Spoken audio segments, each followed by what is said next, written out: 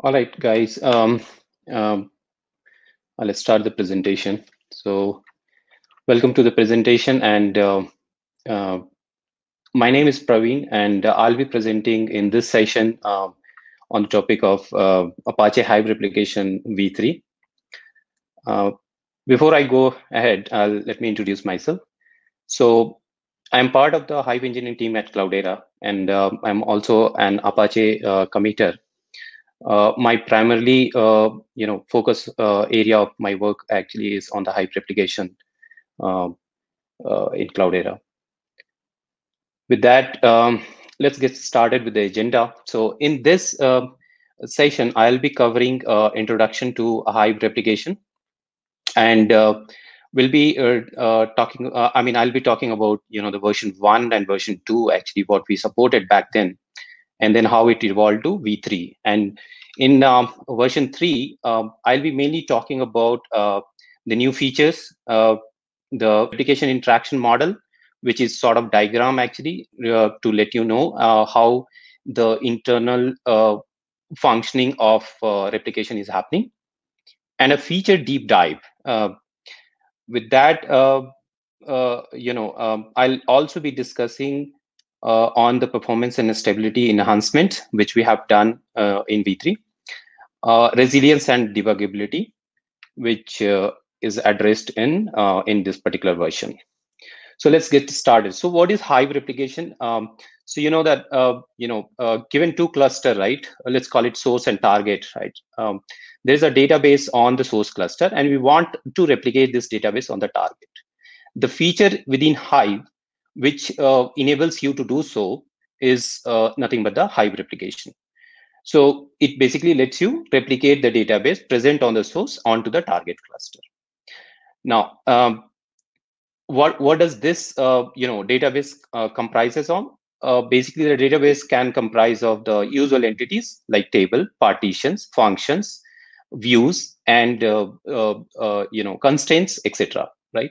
So when we say that we replicate the database onto the target cluster, database comes along with all these entities, including even the database properties which user sets on the source database. Now, in terms of the functioning, there are two cycles actually how it operates internally. There is a bootstrap phase, and then there is a incremental phase. First time, normally what happens on the target cluster, there's no presence of the source database. And this is the first time you do the copy. Since it is the full copy, we call it as a bootstrap phase. So what we do is we do the full copy of the database on the source onto the target cluster during this cycle. The second and the subsequent cycles are called incremental. Why we have named it that way? Because this is not the full cycle. Actually, we don't need to. We have already copied the full copy of the database on the source onto the target cluster. Now it has evolved a bit on the source cluster. So all we need is the differential. If we copy again, then we are again in sync. Both source and target databases will be in sync, right? Now, whether we are going with bootstrap or whether we are performing incremental, in each of these cycles, we have two-step process. And these processes are called dump and load process. So how it, if you look at it on a higher level, how it happens is you do the dump, which is basically asking a Hive meta store about the metadata of the all the entities you want to basically dump, right? These are again the same entity which I talked about, like tables, partition, etc. Right? We gather all the information about what are these entities, what are their columns, everything together, and then we dump it to a location. We call it as a staging location. This is our step one. In a step 2 is the load process, where what we do is the same dumped data will read from the dumped location, and then now we will apply onto the target cluster as if they have come from the users. So here it is, one thing to note here would be, it is not a normal copy operation what we are doing. It would appear to the target cluster as if these requests are coming from the end user, right? Maybe we'll talk about that. That will come eventually in one of the slides. So how do we achieve that? Hive exposes two commands, SQL commands, REPL dump and load, for these two operations, which I talked about. Now, how did it start actually? In the V1, back then, this was the first cut actually.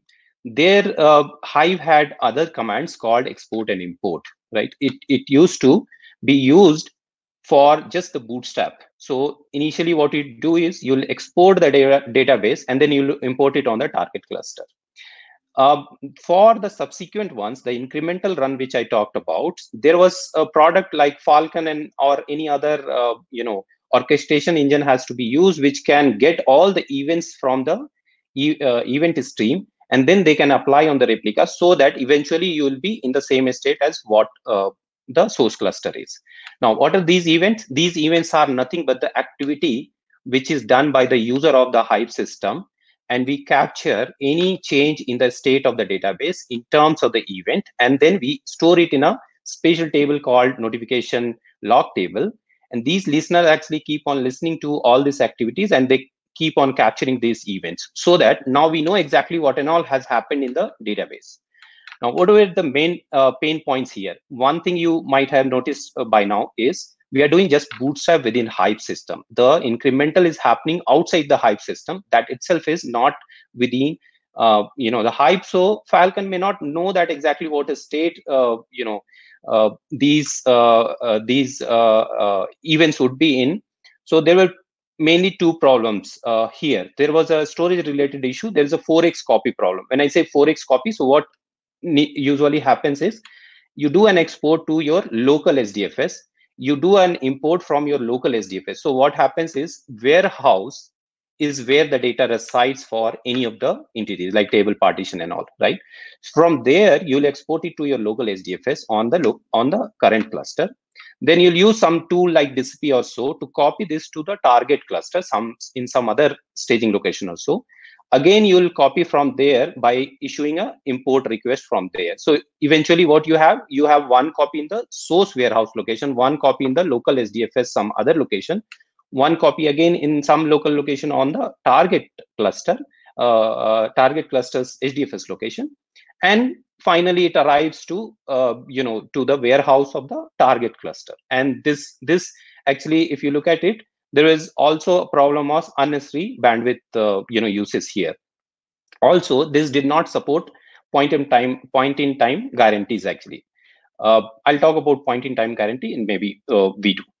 So now coming to what we did in the V2. So V2, what happened basically that bootstrap and incremental, both these operation became integral part of the Hive system itself, right? So you'll do bootstrap also, and you'll take care of incremental. So the first benefit you got is out of this was a big jump in terms of how much control you have actually on the replication. So we started supporting point in time consistency. What do we mean by point in time consistency? It means is we are anyway dealing with the events, right? So exactly, if you are at a certain event on your source cluster, and if you map it to the same event on target cluster, no matter in future what happened to the entities, but even though the source cluster has evolved, but if we are looking at the view at that point of time, it will be exactly matching with the view on the target cluster. Though that kind of consistency we started supporting with this. Now, in terms of the command, this is where we introduced REPL dump and REPL load command first time. And it started capturing the data location details and all in a special file underscore files, which has some sort of format where we have the data location. So it is not just the metadata, it is also the data location is what we started capturing the dump directory. And during the load process, we will copy the metadata, and we'll also copy the data by looking at these underscore files, which would be there in various locations. Okay. So what were the main pain points at this point of time? One thing you might have noticed that these are ad hoc commands, meaning you do a dump operation and then you do a load operation. At this point of time, everything is in sync, right? But since the source cluster is bound to evolve, right, in terms of activities, user activities are still happening. So what eventually happens, the source cluster has changed from initial state, right? So what will happen, we need to copy the differential again. So we will again perform dump and load operation for which we will go for incremental load. So somebody has to keep on doing this incremental every now and then, so that to keep both source and target in sync. This dump and load were two commands, but they were not sort of service or something that you submit a policy and then everything is getting taken care automatically, right? This was one of the main issue here. And also there was no way to, since there was nothing actually related to replication policy per se, right? There is no way to create, manage kind of things, right? So these were the pain points actually which we tried solving in V3. Now, coming to the V3, there are new features. I'll go to each and every feature. This is just for the listing I have put up here in this slide. So here in this, I'll be talking about the cluster visibility issue, what it is, the how we orchestrate the replication policy, and how do we store the metrics, and what do we store actually, and how does this become useful for us. Other things like Atlas and Ranger metadata replication also I'll talk in brief, though it's sort of experimental thing, but I will mention that in the slide. So the first feature actually, so before the feature, let's talk about what is the line of sight problem, right? So normally what happens, you have two clusters, source and target, right? It's very often that the clusters are Kerberized, right? And they may be configured with the different KDCs. And, so basically a user on one KDC is not, authorized to access any of the services on the other target clusters, right? So what happens if you're performing a replication? So one thing you might have noticed that the data resides in HDFS, right? So during the process of replication, that data has to basically get copied from the source SDFS to the target SDFS. So for sure, we require some sort of visibility of these clusters so that they can interact with each other, right? This is one problem. And second problem is network accessibility, but that is like since if it is like within the on-prem deployments, then that might not be an issue. Even the trust setup is not an issue for the on-prem deployment, but this can be a huge concern actually if you are going to support sort of cloud replication, right?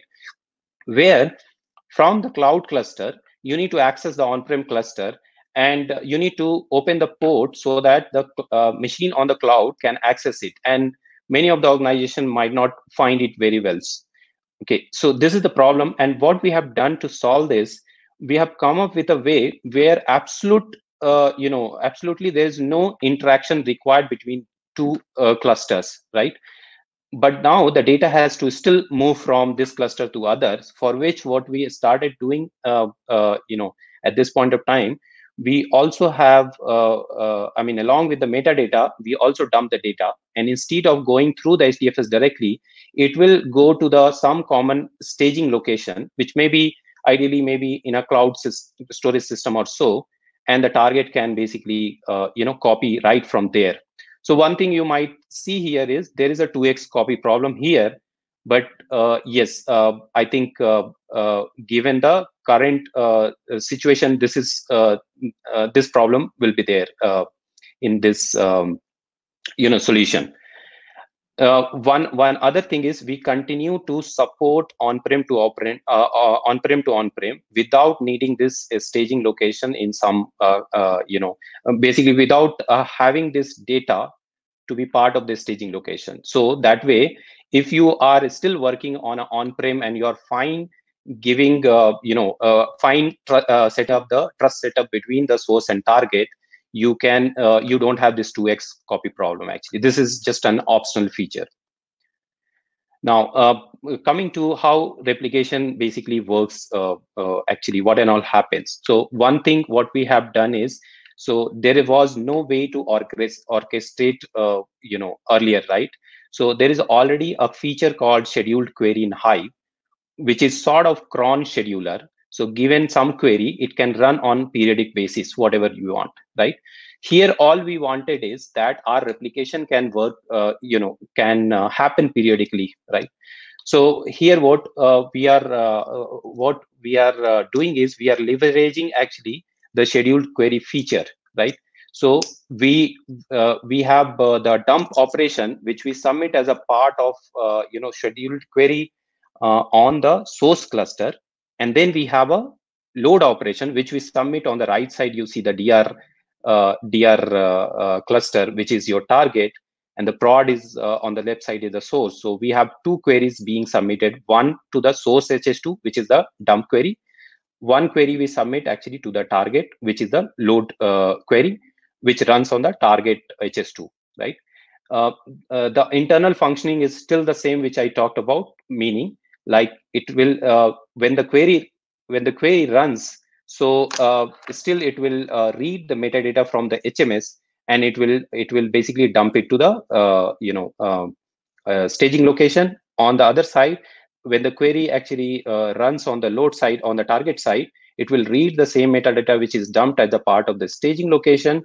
It will basically copy the data also from the source warehouse location to the target one, and then it will onboard all the metadata for the entities. So this is how the interaction would be.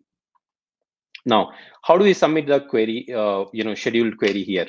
So scheduled query we submit. I mean, this is quite a old query. I mean, like it was supported even in V2. But what is new part is you see the the REPL dump part, right? So the scheduled query has two parts. One is the scheduled query itself, and the subquery which it has to run on the periodic basis, right? So now, as I stated, now we have two subqueries. One, the first one which you see is meant for the source cluster, which is the prod cluster I showed you.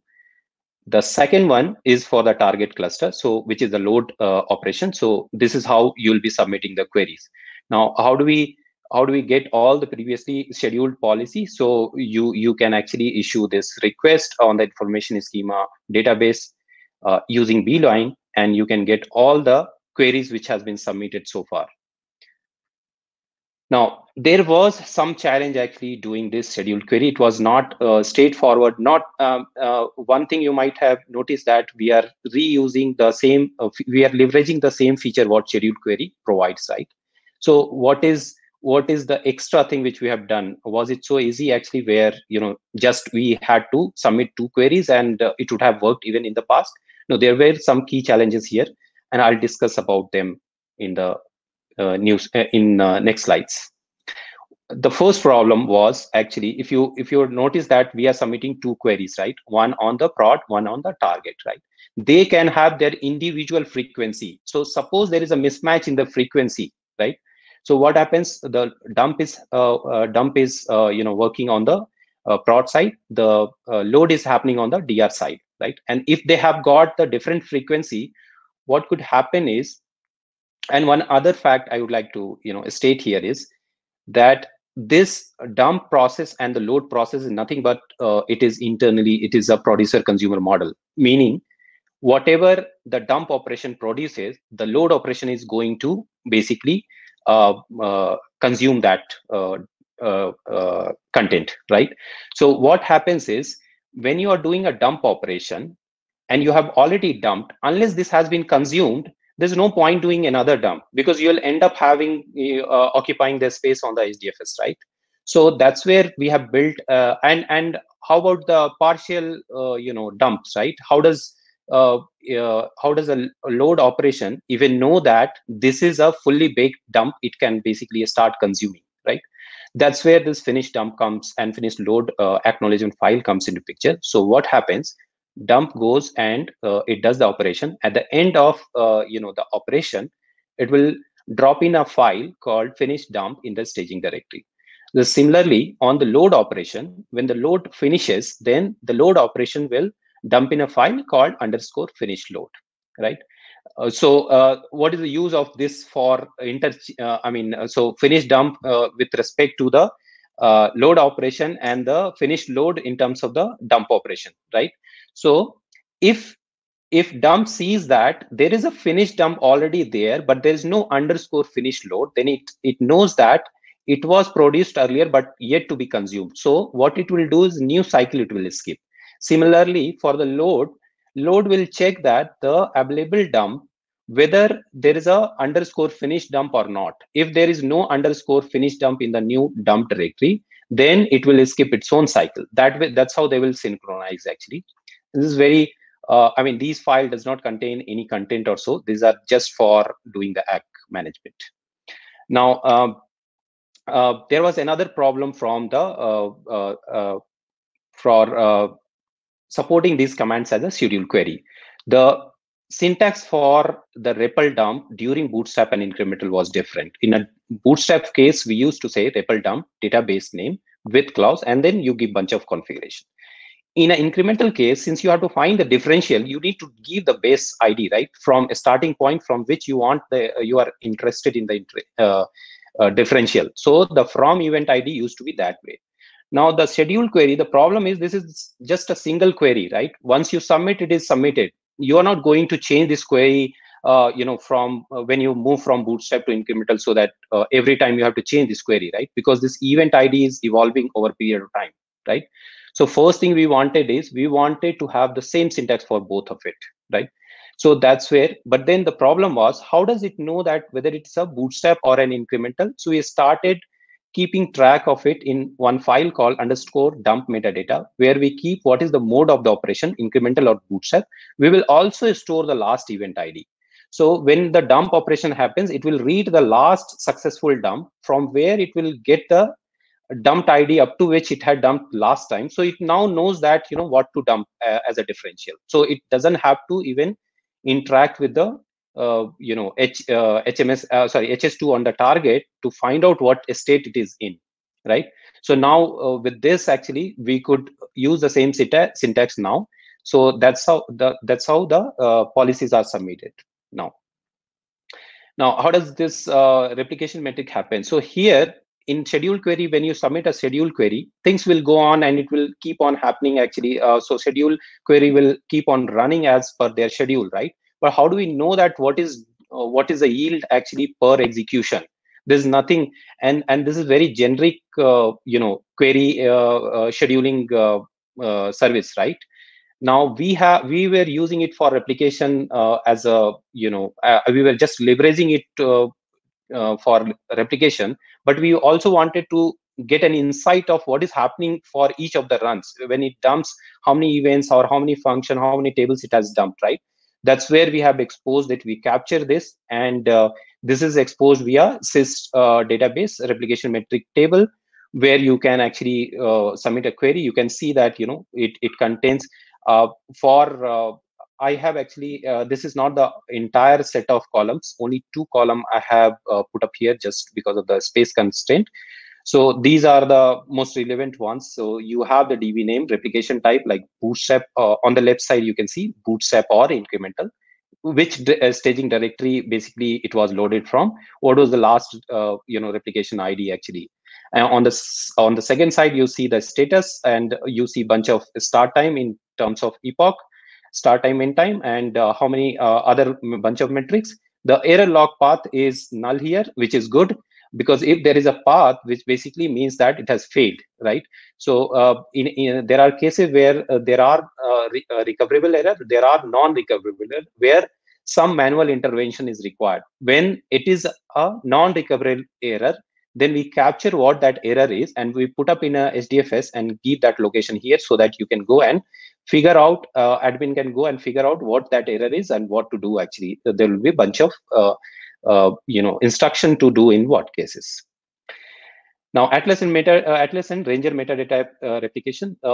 Folks who have used Atlas and Ranger, they may know that, so Atlas, you can have tags attached to the entities and all. And Ranger, you have, Ranger is a service across the Hadoop ecosystem, provides you fine-grained access control as well as security stuff, right? So you create policies in Ranger where you can say that, okay, who and all user can have an access to so and so active entities, right? So when we create a database, sometimes we also have attached policies, and we also have the Atlas tags and all, right? So as a part of replication itself, you have an option to say that, okay, if there is a Atlas related metadata also, bring that along while doing the replication. And same way, you can say that for Ranger as well, right? And the configuration, what extra for while submitting the policy, it will look alike, just like normal replication policy I showed you. Only there are extra configuration, which you need to basically add in order to enable this. Like you see, like include atlas metadata is equal to true. You'll have to say by default these are disabled. And again, these are experimental. This works actually. You can try out if you wish to. Yeah. On the Atlas side, there are limitations, like not everything like lineage information and all we don't right now replicate. It is just replicated to and replicated from tags will be added to the entity, so that you know that from which cluster this entity has arrived to this cluster. It will clearly say that from cluster so and so this has arrived through replication process in Atlas. Now, coming to performance and stability, so we have done bunch of performance. I think this is not an exhaustive list, but I couldn't put more than this actually here. I will not be talking about all of them, but yeah, I'll cover a few of them in this, just to know that, just to let you know what sort of work we have done actually in these aspects. So batching of partition metadata during load operation. Normally what happens, a table can contain multiple thousands of partition in it, right? And earlier, prior to this version, we have to basically onboard all this partition on the target cluster, and for which we have to make HMS calls, right? For all this partition, we would have made one call earlier, right? So it is like a lot of HS2 to HMS interactions were happening at that point of time. What we have done is we have reduced it so significantly that now we have defaults. We have a batching mechanism where for a batch we do just one HMS call. This default to 10,000 size. This is configurable via the configuration parameter given here. So meaning like earlier, if you have 100,000 partition in a table, you will make 100,000 HMS calls. As opposed to now 10 calls after this change, right? This is the magnitude of the effect here. The other one is checkpointing for incremental dump. So checkpointing is a feature which is checkpointing is a feature which is quite helpful in case of failure. So what happens, suppose you're doing a dump operation and you're doing an incremental dump. Incremental dump works on the event basis, meaning I talked about the capturing the notification log. They are nothing but the events, right? When we do the incremental replication, when we run that phase, what we do is we grab all the events from the metadata HMS, and then we dump it in the staging area, right? Now, what happens is, suppose you have 100,000 events to be dumped for whatever reason that your maybe production system was super busy actually, and you ended up having so many events at that point of time. So nevertheless, and if it so happens that the dump operation for some reason it fails at say 90 after doing 90K, right? When the new iteration comes for the new schedule comes actually and try to retry for the dump operation, it does not restart from again one. It will start from exactly where it had stopped last time. So you don't lose your work actually. So that is kind of impact here. The single copy task actually for all table in external table warehouse. So you might be aware that both external table and managed table has so there are two warehouse locations in Hive to be configured. One for all the external table, one for managed table. Of course, you can go and you can change the location per table basis, but this is what the defaults are. Now, earlier what used to happen, no matter where the location is, we will always fire a DCP,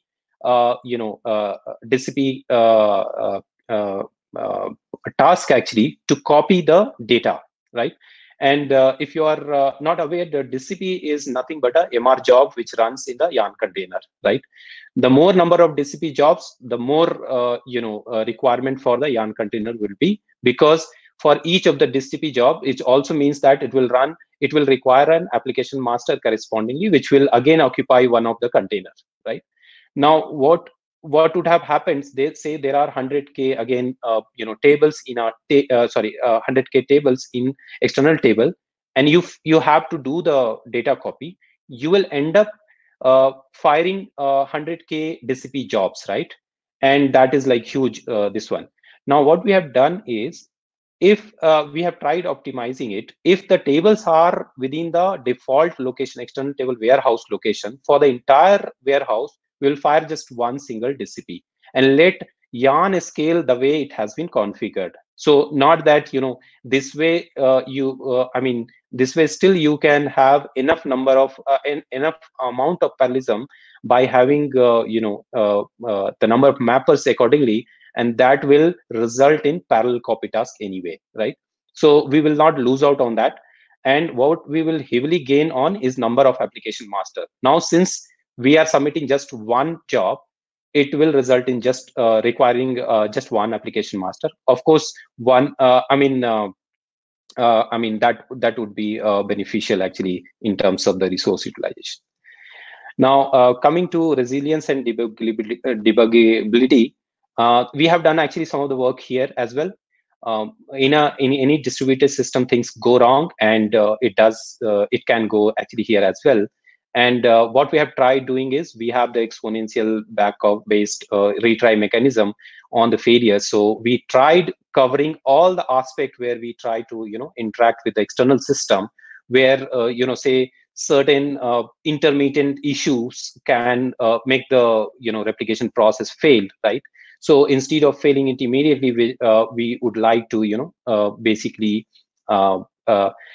we would like to do a retry in those cases. Of course, we have the checkpointing coming to the rescue, but it is better actually if we can complete the task in the same schedule, right? Apart from that, we do have improved logging, and we have ability to tie up DCP jobs to the replication schedule. I have a slide to show you exactly how does it look like, so that you can get a better picture, what I'm talking about this. So this is what the detailed view of the load metric we started capturing, right? And this helps a lot. So if you look at the last section, right, the ripple stats. So what we do is we have the event, and there are different event type, like open transactions, commit transactions, or say alter table event, or any of these sorts, right? So all the activities will result in some sort of events. All the events will be replayed onto the target cluster during the load operation. Now we want to know that which were the costlier operations, right? This is going to give you quite in detail information about what is the time taken, what is the top k top k event IDs which took more time per event type basis, right? So right now you see, this is just a small example. I'm giving just 2 event type. There are multiple actually. This is just open transaction, and I think there is a commit transaction somewhere. Event commit transaction on the right hand side, fourth line you'll see. So, but then in general, it will be like quite variety of events you'll see, the actual operation which user would have performed. Okay, I was talking about mapping the DCP jobs, right? So we have a replication policy. The replication policy runs at its own schedule. In each of the schedule, it might have resulted in a number of DCP jobs it would have used, right? Now I want to track that what were the jobs which were launched by the specific policy and by a specific execution, right? So we have come up with a stat script where you can see the command on the top, right? You can pass it on like this command, and the second one, the second parameter, what you see, the first one is a script. The first parameter to the script, what you see is the policy name. The second one, 14711, what you see here is the execution ID. Each of the scheduled execution which runs inside the as a scheduled query will have a unique execution ID. This is that ID. And the last one is the folder name, which is optional actually. If you don't do this, it will end up giving you 2 files which you see in the down. One is the stat one is the CSV file.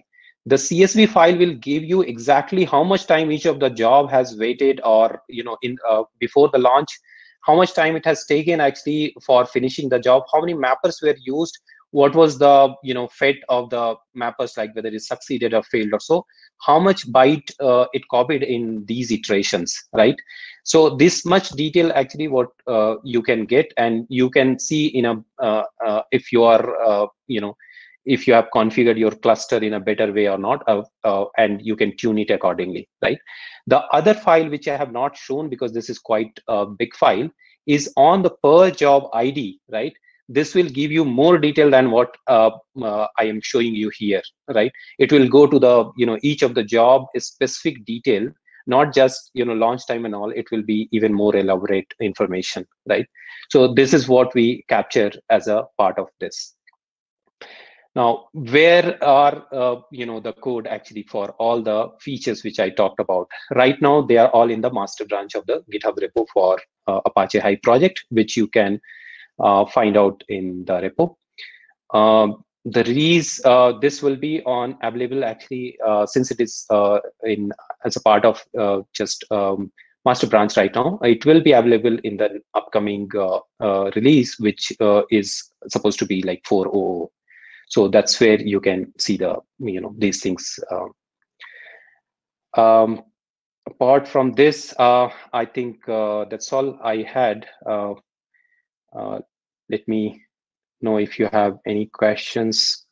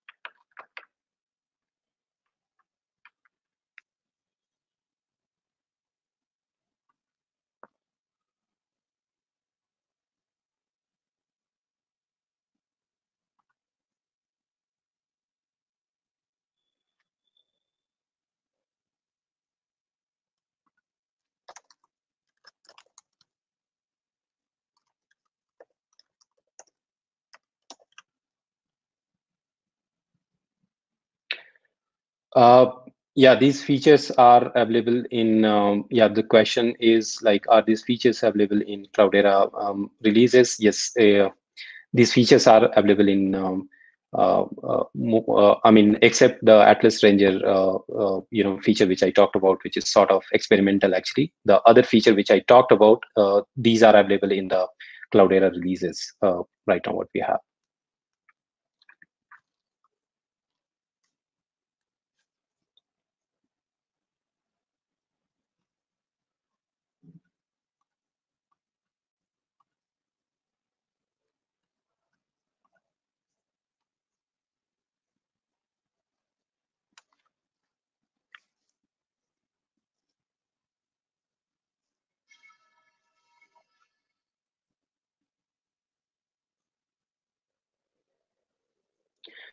Okay, the next question is, do we have any benchmarking numbers for replication performance? Yes, we are working on the benchmarking numbers, and we have done sort of benchmarking on the bootstrap and as well as on the incremental one.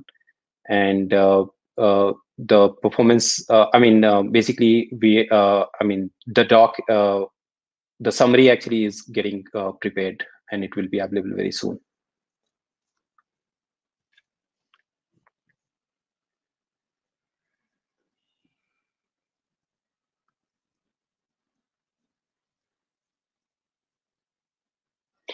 Okay, so another question is, does replication handle AC table? Yes, it does, and it fully supports the AC table. If you remember, I mean, in the slide which I showed, the open transaction, right? That itself is coming from the AC transactions, right? So in a AC transaction case, normally what happens is the event would always be they would be actually they'll be starting with the open transaction event, and then the user would have done some activity like create table, alter table, or add partition, whatever activity user wanted to do, and then the fate of the transaction, which is like either commit or abort, whatever would have happened, right? So we'll end up having a bunch of events for that transaction. So it will be like open transaction, and then the corresponding activity related events, and then you'll have the commit or abort transaction accordingly. So yeah, this is quite supported, this one. And also when we say that ACID tables, right, replication supports ACID table, I mean fully transactional as well as insert only, both kind of transaction tables in this case.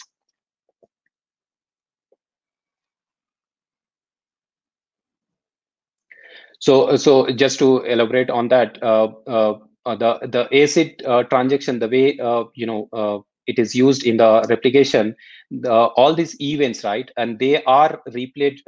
All these events are captured, and during the incremental, they are replayed onto the target cluster, right? So the way the transaction would have, the transaction would have taken shape on the source cluster, exactly we would be doing the same thing, just that instead of this coming from the user, it is coming from the replication subsystem. So for the ACID layer of Hive, it will look like as if all this transaction will get opened, then the the activity will be performed, and then it will get committed, just like as if it would have come from the user. So the replay is exactly as it would have been done by a user.